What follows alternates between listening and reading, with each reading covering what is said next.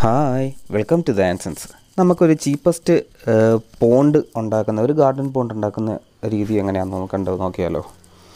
ഞാൻ എൻ്റെ വീടിൻ്റെ ഫ്രണ്ട് സൈഡിൽ ചെറിയൊരു ഗാർഡൻ സെറ്റപ്പ്, ഗാർഡൻ ലോണാണ് ഉദ്ദേശിക്കുന്നത്.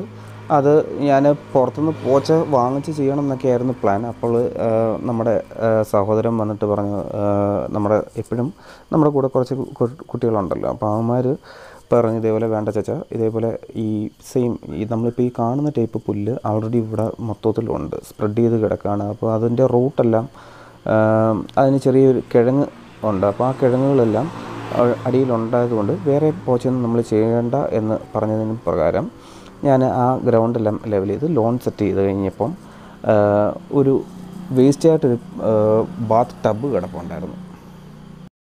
ആ ടബാണെങ്കിൽ ഞാൻ എൻ്റെ ഓർമ്മയുള്ള കാലത്തെ വീട് അകത്ത് കുറച്ച് റിനോവേഷൻ വർക്കുകൾ നടന്ന സമയത്ത് അമ്മയും അപ്പനും അതെടുത്ത് കളയുകയൊക്കെ ചെയ്തു. ഞാൻ എന്നിട്ട് ആ കളഞ്ഞ സാധനം അവിടുന്ന് എടുത്ത് കൊണ്ടുവന്ന് കൊച്ചിലെ മീനെയൊക്കെ കൊണ്ടുവന്ന് ഇട്ട് വളർത്തുകയൊക്കെ ചെയ്തുകൊണ്ട് ഇതാണ് ആ ടബ്. അപ്പോൾ ആ ടബ് ഇപ്പോൾ കുറേ നാൾ ഞാൻ ഒരു സൈഡിലായിട്ട് മീനെയൊക്കെ ഗപ്പീസിനെയൊക്കെ വളർത്തുന്നുണ്ടായിരുന്നു. പിന്നെയും അത് കാറൊക്കെ അങ്ങോട്ടും ഇങ്ങോട്ടൊക്കെ എടുക്കുകയൊക്കെ ചെയ്തു, 2-3 എണ്ണം തട്ടിയൊക്കെ ചെയ്തു. കുറേ നാൾ ഡോഗ്സൊക്കെ അതിൽ കുളിക്കുകയൊക്കെ ചെയ്യുന്നുണ്ടായിരുന്നു. പിന്നെ അത് അടിയിൽ ലീക്ക് വന്നപ്പോൾ അതെടുത്ത് കളഞ്ഞിരുന്നതാണ്, വേസ്റ്റായിട്ട് കളഞ്ഞിരുന്നതാണ്. അങ്ങനെയാണ് ഞാൻ യൂട്യൂബിൽ തന്നെ ഈ ചാക്ക് വെച്ച്, നമ്മുടെ ചണച്ചാക്കുണ്ടല്ലോ, റേഷൻ കടകളിൽ നിന്ന് കിട്ടുന്ന ചണച്ചാക്ക് വെച്ച് ടാങ്ക് ഉണ്ടാക്കുന്നൊരു രീതി. അതിനകത്ത് അവർ പറയുന്നത് വെച്ചാൽ, ടാങ്ക് നമ്മൾ കുഴിയെടുത്തതിന് ശേഷം ഈ ചാക്ക് നല്ല ഗ്രൗട്ടിനകത്ത് മിക്സ് ചെയ്ത് ഒട്ടിച്ച് വെച്ചാൽ മാത്രം മതി, വേറെ ഒന്നും ചെയ്യേണ്ട എന്നുള്ളൊരു രീതിയായിരുന്നു. പക്ഷേ ഞാനത് ചെയ്യാനിരുന്നപ്പോൾ ഈ ടബ് അവിടെ വേസ്റ്റായിട്ട് വെറുതെ കിടക്കുകയാണ്. അപ്പോൾ ഒരു ഫൈബർ മെറ്റീരിയലാണ്, ഇതൊരിക്കലും ഡീക്കേ ആവാനും പോകുന്നില്ല. അപ്പോൾ നമ്മളത് വെറുതെ നമ്മുടെ പരിസരത്ത് പിന്നെയും ഇതിങ്ങനെ ക്രാക്ക് ചെയ്ത് കിടന്നാലും ഒരു വൃത്തികേടായതിനാൽ അത് എടുത്ത് ഞാനൊരു ഭാഗത്ത് കുഴിച്ച് വെച്ചു. നമ്മുടെ ആൻറ്റിക്കായിട്ടുള്ള കുറച്ച് ഐറ്റംസ്, അമ്മിക്കല്ല്, അരകല്ല്, ഇങ്ങനെയുള്ള കുറേ ഐറ്റംസ്, അതിന് വട്ടം സ്റ്റൂള്, നമുക്ക് ഇരിക്കാനുള്ളൊരു സെറ്റപ്പിൽ അവിടെ വെച്ചതിന് ശേഷം ആ വീഡിയോയ്ക്കകത്ത് അവർ പറഞ്ഞിരുന്നതെന്ന് വെച്ചാൽ 20 കിലോ സിമെൻറ്റ് മതി എന്നായിരുന്നു. പക്ഷേ ഞാൻ 20 കിലോ സിമെൻറ്റ് വാങ്ങിച്ച് കൊണ്ടുവന്ന് ചെയ്തു. ഇതേപോലെ ചാക്ക് കുഴച്ചു, ചാക്ക് ഗ്രൗട്ടിനകത്ത് മുക്കി ഈ ടബിനകത്ത് മൊത്തത്തിൽ ഒട്ടിച്ചു. അവർ ടബൊന്നും വേണ്ട, ജസ്റ്റ് തറയിൽ ഒട്ടിച്ചാൽ മതി എന്നാണ് പറഞ്ഞത്. പക്ഷേ ഞാനത് നോക്കിയതിന് ശേഷം എനിക്കെന്തോ സക്സസ് ആയില്ല. 20 കിലോ സിമെൻ്റ് ആയതുകൊണ്ടായിരിക്കാം സക്സസ് ആയില്ല. ഒട്ടിച്ചത് ലീക്കായി. ഞാൻ വെള്ളം നിറച്ച് നോക്കിയപ്പോഴത്തേക്കിന് വെള്ളമെല്ലാം വാർന്നു പോന്നു. അങ്ങനെ ഞാൻ വീണ്ടും പോയി ഒരു 30 കിലോ സിമെൻറ്റ് കൊണ്ട് എടുത്തു. പക്ഷേ ഞാനിങ്ങനെ 2 തവണയായിട്ട് എടുത്ത സമയത്ത് എനിക്ക് ഒന്നിച്ചൊരു ചാക്ക് എടുക്കുന്നതായിരുന്നു ലാഭം. അതാകുമ്പോൾ 450 രൂപ ആവത്തുള്ളായിരുന്നു. പക്ഷേ ഇതിപ്പോൾ 2 തവണയായിട്ട് എടുത്തപ്പം അതിൽ കൂടുതൽ പൈസ ആവുകയും ചെയ്തു. എന്തായാലും സാരമില്ല, നമ്മൾ അതിന് മേളിൽ കൂടെ ഒരു സെക്കൻഡ് കോട്ട് ഗ്രൗട്ട് തേക്കുകയാണ് ഉണ്ടായത്. ലീക്ക് വന്ന ഭാഗങ്ങൾ നമുക്കറിയാവുന്നതുകൊണ്ട് തന്നെ ആ ഭാഗങ്ങളിലെല്ലാം നല്ല രീതിയിൽ സിമെൻറ്റ് തേച്ചതിന് ശേഷം നമ്മൾ ഒരു ദിവസം ഡ്രൈ ചെയ്യാൻ വിട്ടു. ഞാൻ ഈ ചെയ്തത് ഒരു ചെടിയുടെ കീഴത്തായതുകൊണ്ട് തന്നെ കുറച്ച് ബുദ്ധിമുട്ടുണ്ടായിരുന്നു. കാര്യം ഈ ചെടിയുടെ പൂക്കളും ഇലകളും കമ്പുകളും എല്ലാം എപ്പോഴും ഒടിഞ്ഞു വീഴും. അതിനകത്ത് എപ്പോഴും ഈ കരിയില കുരുവികൾ ഒക്കെ വന്നിരിക്കുന്നൊരു ഇതാണ്. അപ്പോൾ അതുകൊണ്ട് ആ ഒരു ബുദ്ധിമുട്ടുണ്ടായിരുന്നു. പക്ഷേങ്കിൽ ഞാനത് പിറ്റേ ദിവസം തന്നെ വെള്ളം നിറയ്ക്കുകയുണ്ടായി. നിങ്ങൾ വീഡിയോയിൽ കണ്ടു കാണും, ഒരു പയ്യൻ നമ്മുടെ കൂടെ വന്ന് നിൽക്കുന്നത്.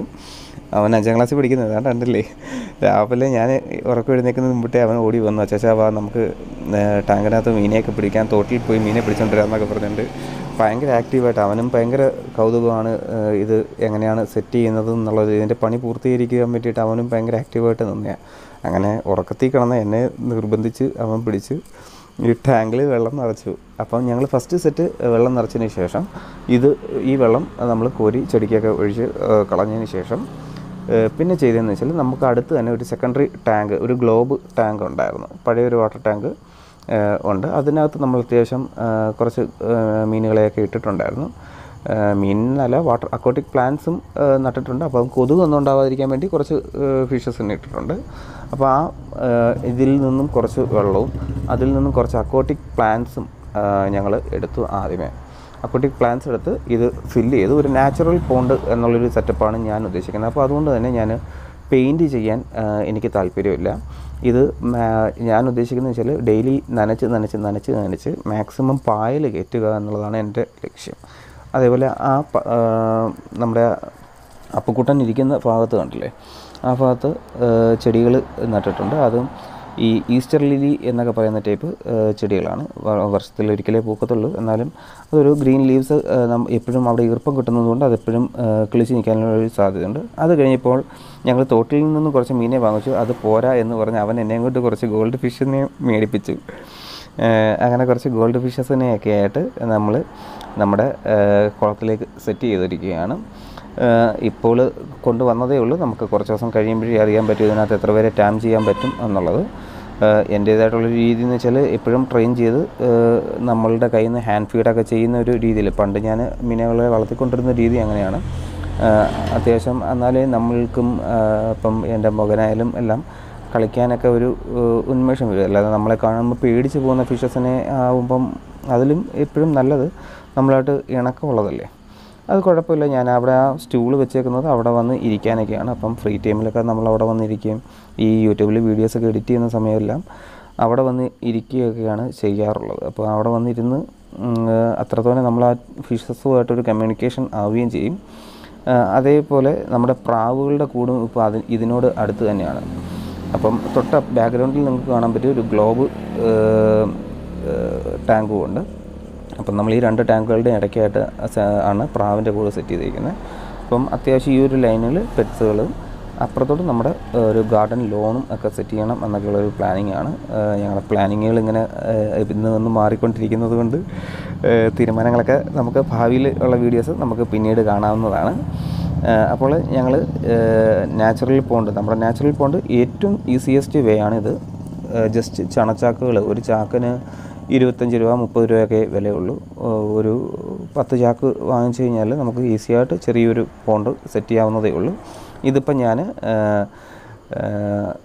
7x2 അടി വീതിയുള്ള പോണ്ടാണ് ഞാൻ ഈ നിർമ്മിച്ചിരിക്കുന്നത്. ഇതിപ്പോൾ ഞാൻ ഒരു സേഫ്റ്റിക്ക് വേണ്ടിയിട്ട് ടബ് വെച്ചിട്ടുണ്ടെന്നേ ഉള്ളൂ. നമുക്ക് അല്ലാതെ മണ്ണിൽ ചെയ്യുന്നവരാണെങ്കിൽ കല്ല്, അതേപോലെ മരങ്ങളുടെ വേര് എന്തെങ്കിലും ഉണ്ടെങ്കിൽ വേരുകളെല്ലാം ചെത്തി വിടുക. പിന്നെ കല്ലുകളെല്ലാം അടിച്ച് നല്ല രീതിയിൽ ഉറപ്പിച്ച് കഴിഞ്ഞാൽ ഈസിയായിട്ട് നമുക്ക് മണ്ണിൽ തന്നെ ചെയ്യാവുന്നതേ ഉള്ളൂ. അപ്പം നമ്മൾ അല്ലാതെ ഒരു റെഡിമെയ്ഡ് ടാങ്ക് വാങ്ങിക്കണമെങ്കിലും ഇതിൽ കൂടുതൽ പൈസയാകും. പിന്നെ നമുക്ക് നമ്മളുടെ സ്ഥലത്തിൻ്റെ കൺവീനിയൻസ്, ഇതിപ്പോൾ ഈ ഭാഗത്ത് എന്ന് വെച്ചാൽ എനിക്ക് യൂസ് വരാത്തൊരു ഭാഗമാണ്. കാര്യം മരം ഇരിക്കുന്നു, അതേപോലെ അപ്പുറത്ത് ഞങ്ങളുടെ കോമ്പൗണ്ടിൽ വണ്ടി കയറി വരാനുള്ളൊരു ടേണിങ്ങും ഒക്കെ ഉണ്ടായതുകൊണ്ട് ഇത്രയും ഒരു സ്പേസ്, ഒരു 6 ഫീറ്റ് സ്പേസ് നമുക്ക് വേക്കൻ്റാണ്. ഞാൻ ആ 6 ഫീറ്റ് സ്പേസിലേക്ക് ഉള്ളൊരു ടാങ്ക് കടയിൽ റെഡിമെയ്ഡ് ടാങ്ക് ചോദിച്ചപ്പോൾ അതിന് 5000 രൂപ വിലയുണ്ട്. 6x4 feet tank readymade tank ചോദിച്ചപ്പോൾ അതിന് 5000 രൂപ വില അവർ ചോദിച്ചതിനാൽ ആണ് പെട്ടെന്ന് എന്നാൽ പിന്നെ ഇങ്ങനെ ഒരു ടാങ്ക് തൽക്കാലമായിട്ട് സെറ്റ് ചെയ്യാം. അതേപോലെ ഇച്ചിരി കൂടെ വലിയ നമ്മൾ ബിസിനസ് അടിസ്ഥാനമൊന്നുമല്ലല്ലോ, ജസ്റ്റ് ഫോർ ഫൺ അല്ലേ. അപ്പോൾ ഇങ്ങനത്തെ സെറ്റപ്പ് നിങ്ങൾക്ക് ആർക്കും പരീക്ഷിക്കാവുന്നതേ ഉള്ളൂ. കുറഞ്ഞ സ്പേസിലാണെങ്കിലും നിങ്ങളുടെ ഇഷ്ടത്തിനുള്ള രീതിയിൽ ഇത് പണിഞ്ഞ് എടുക്കാവുന്നതേ ഉള്ളൂ. അപ്പോൾ വീഡിയോ എല്ലാവർക്കും ഇഷ്ടമായി എന്ന് കരുതുന്നു. Thank you. സപ്പോർട്ട് ചെയ്യുക, ഷെയർ ചെയ്യുക, സബ്സ്ക്രൈബ് ചെയ്യുക.